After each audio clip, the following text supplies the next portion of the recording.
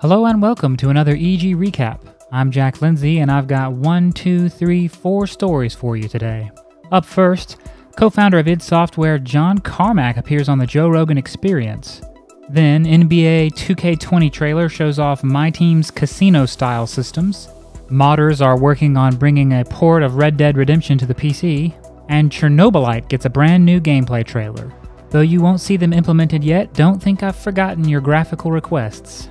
It's just time is scarce. But let's jump into the news. Mr. Irwin tells us that John Carmack isn't an easy man to pin down. With a reputation for being buried in his work and a dedication to living beyond his own expectations, we really don't see much of Carmack in the limelight these days. That is until now, with a recent appearance on the widely popular podcast The Joe Rogan Experience. Sitting down for a nearly 3-hour tell-all with the comedian and MMA commentator, John Carmack and Joe Rogan act like they've been friends forever and have one of the most fluid and organic interviews featured on the podcast. Well, to be fair, Joe is like that with a lot of people. He's just easy to get along with, apparently. About halfway through the podcast, after talking at length about the advances in computing and even dabbling in a conversation about quantum computing, Joe describes thinking about the pressure game developers have to be under, saying, "God, how much work is involved in these things." John Carmack goes on to describe just how different the various regions of tech fields are, and while many big companies have many different benefits, the world of video games is pretty unforgiving. You look at the game industry, it doesn't pay well. There's less job security and they work you a lot harder. There's the problem of the fact that when you have an industry, and this has been the way of artists forever, where if you've got something that people are passionate about and want to be involved in, supply and demand works its way and you wind up with a situation where they don't have to be paid as much. Speaking on the controversy of working long hours, Carmack describes that he's more comfortable with a 60-hour work week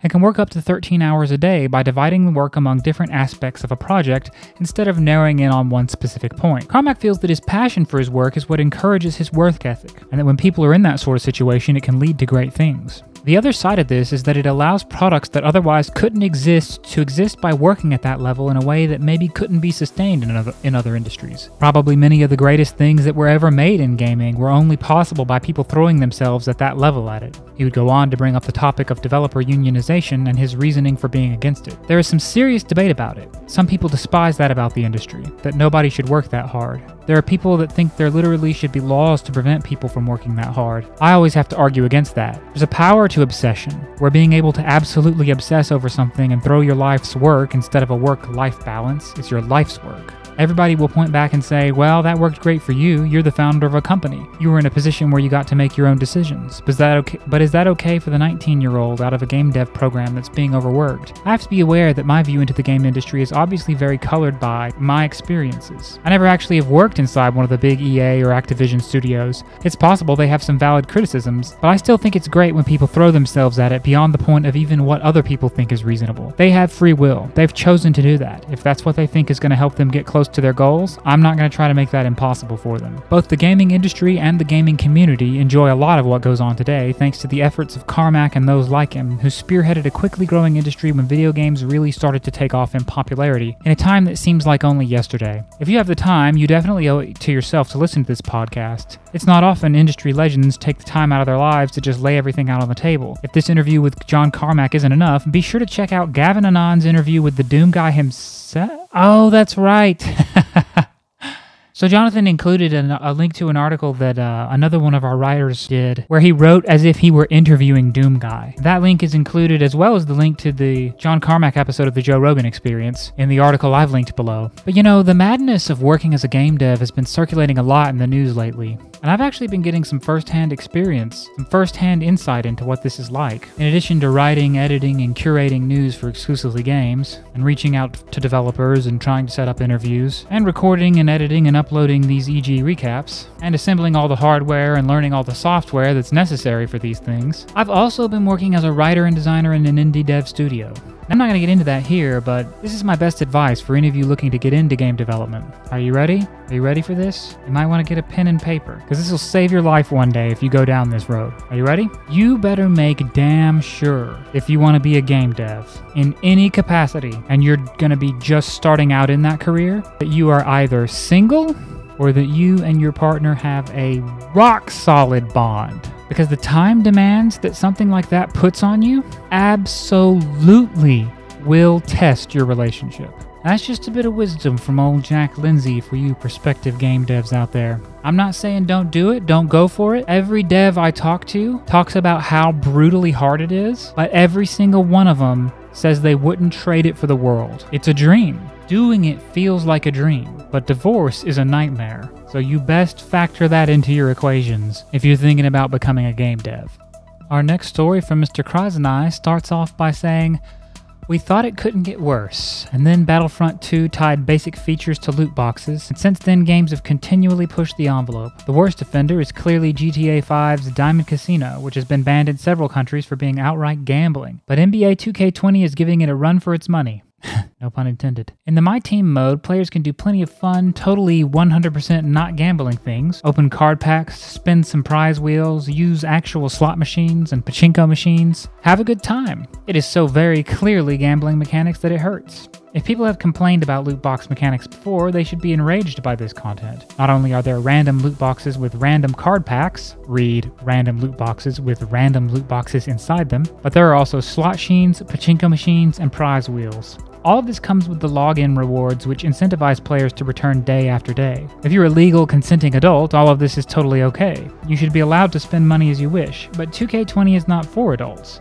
It's not rated adults only, mature, or even teen. No, NBA 2K20 is rated E for everyone. As you can see, I've had footage from this commercial Tyler's been talking about playing in the background. And I'm gonna have to agree with him that the publishers for this game are prime candidates for my live TV Volcano Catapult program. I mean, just look how you see those guys in the bottom left-hand corner cheering, and oh, I'm not gonna, one of them saying, I'm not gonna look, as he essentially pulls the arm on a slot machine. And then, since it's a commercial, of course, he turns around and he's won a lot of money. And this is at a time where loot box style mechanics and gambling and things like that are under immense scrutiny in the United States. You had that EA lady in Congress with that 1,000-yard stare talking about it's not loot boxes, it's surprise mechanics. And it's just truly revolting. And I think this is actually something that almost the entire industry is united against. I think actually most of the gaming press finds this reprehensible. I'm not aware of anyone defending it.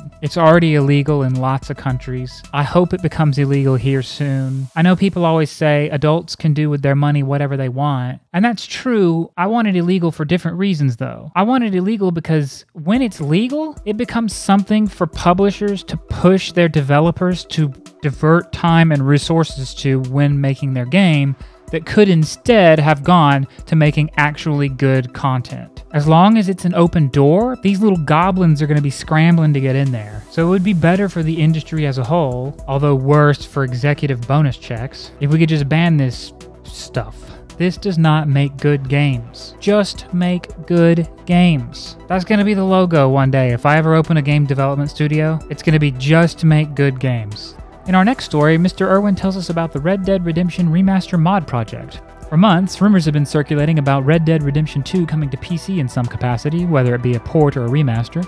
Well, modder Gaming Dam has gotten tired of waiting, it would seem, as he has teased the upcoming Red Dead Redemption Damned Enhancement project, which is a modification version of the Xbox 360 and PS4 versions of the game, running on Xenia and RPCS3 emulators for PC. In a post on GTA forums, Gaming Dam revealed the project, saying that it had redefined graphical elements in high quality, including but not limited to textures, UI/UX menu elements, in-game HUD, draw optimizations, shader and model updates, alpha, beta stuff, and much more. While the project is certainly exciting news for many, it's important to keep hopes from getting too high for now. In the past, companies like Konami and Capcom have crushed fan-made projects that sought to revitalize old games and bring them to PC players. Time will tell what lies ahead for this ambitious undertaking, but in the meantime, at least PC players have a small shot at seeing Red Dead Redemption on their screens. If you're interested in joining the Damned Enhancement project, Gaming Damned is reaching out for volunteers on the forum post where the project was revealed. Now, Mr. Irwin has included that forum post in his article that I've linked below, so you can find it that way. Earlier this year, Tyler Krasnai covered the reveal of a source code that hinted at the possibility of Red Dead Redemption 2 coming to PC, and Mr. Irwin wrote at length about one of the more mysterious and interesting characters of the Red Dead universe, the Strange Man. I never got around to playing Red Dead 2.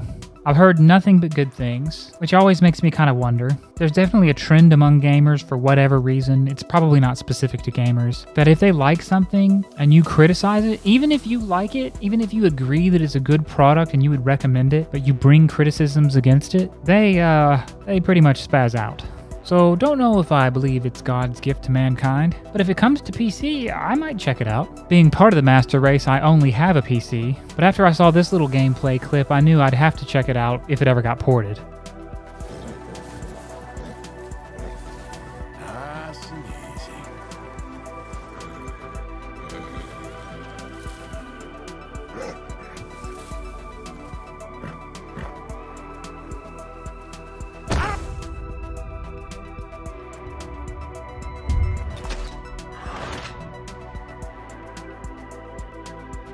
Our last story for the day, and we are definitely going over 10 minutes on this one, comes from Mr. Krasny, and it is about a brand new gameplay trailer for Chernobylite.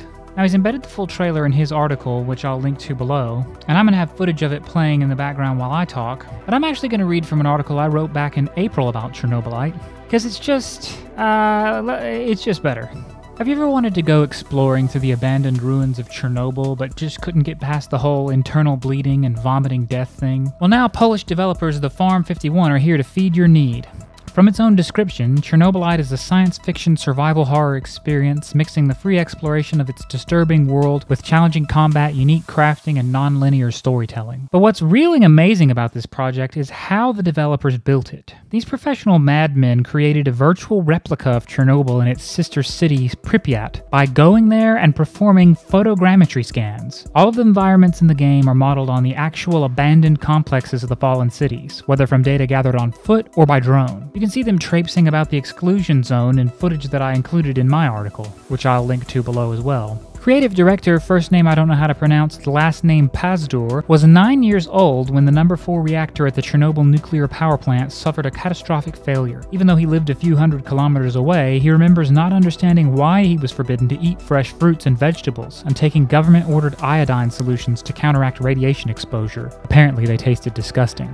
Since that time, Chernobyl has become a lingering ghost for Pazdur, a wordless call that draws him back to the silent city. In 2016, he created the Chernobyl VR project, an interactive virtual documentary, also linked to in my article. It was during the construction of this project that Pazdur and his team started becoming familiar with the exclusion zone. A few years later, the idea of a survival horror game drew him back to Chernobyl in order to tell a deeply personal story. The Farm 51 describes the city as a real-world post-apocalyptic experience. After several return visits, the team began to ask themselves, what if you had to spend a couple of weeks here? In Chernobylite, you get to experience the answer to that question. Every day you have to take care of food, medicines, and other resources, say the devs. Any bullet you shoot could be more useful later, and believe me, sooner or later you will pull the trigger, not necessarily to kill another human being. Players assume the role of an ex-physicist of the Chernobyl power plant, drawn back to the contamination zone to investigate the mysterious disappearance of their wife. Cooperation will be necessary for survival, and there are several other inhabitants within the exclusion zone that you may choose to interact with, either as friends or foes.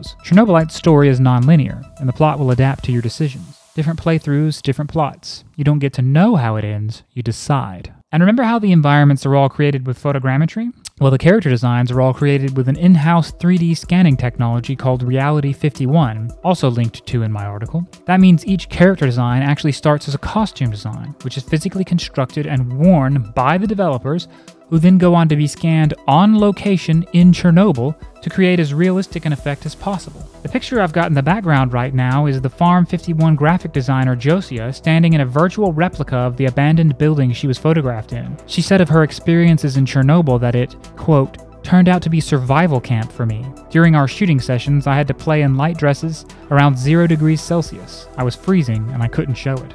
That's mostly what their Kickstarter was about. Back then, they said a lot of hard work awaits us in the extreme conditions of the zone with no electricity or internet, but it will pay off. With our Kickstarter campaign, we mostly want to expand the Chernobylite world with its heart of darkness, the Chernobyl nuclear power plant. That cannot mean what it sounds like, I hear you thinking to yourself. But it did. It meant exactly what it sounded like. To accurately recreate it as a whole game location, Pazdur said, referring to the god-dang power plant, we need to make several more very difficult and expensive trips. Working close to the nuclear power plant, especially inside, under many radiation-related restrictions, is much harder. We know how to do it, but we need your support. Have you ever heard of a Kickstarter for a game that was raising funds to help its developers get inside of an irradiated nuclear reactor? No, you haven't. Back when I wrote the article, the Farm 51 had managed to raise $40,000 of their $100,000 goal. Today they're up to $206,000, over doubling it. And it looks like you can still pledge. You can yeah, I'm looking at it right now. You can do a late pledge. And there are multiple links to this Kickstarter in the article I'm including. Originally, you could pledge anywhere from $2,000 to a couple $1,000s to receive an assortment of rewards. I never read through all of them, but I have to assume one of the larger pledges got you named in thanks during one of the developer's inevitable funerals. Chernobylite is coming out in fall this year for Steam, Xbox One, and PlayStation 4. And if you want the developer's Facebook, Twitter, Instagram, official website, I've got you covered in my article. Now at last, you can explore Chernobyl, or at least in as realistic a way as has ever been conceived. I may find myself there in time, wandering through the reconstructed world of 100,000 photographs, images of the silent city held in eternal stillness, like ghosts that call wordlessly, beckoning us deeper into the ruins. But that'll do it today, my lovely YouTubers. I'm glad to hear you don't mind me going over 10 minutes, most of you anyway. Some of you wanted 45-minute recaps so you could listen while you drive places. Not as much as I'd love to oblige, I do not have that kind of time. But maybe if you all like, share, comment, and subscribe, this YouTube page will blow up, and I could maybe do some longer articles. Best get on it. I'll see you next time.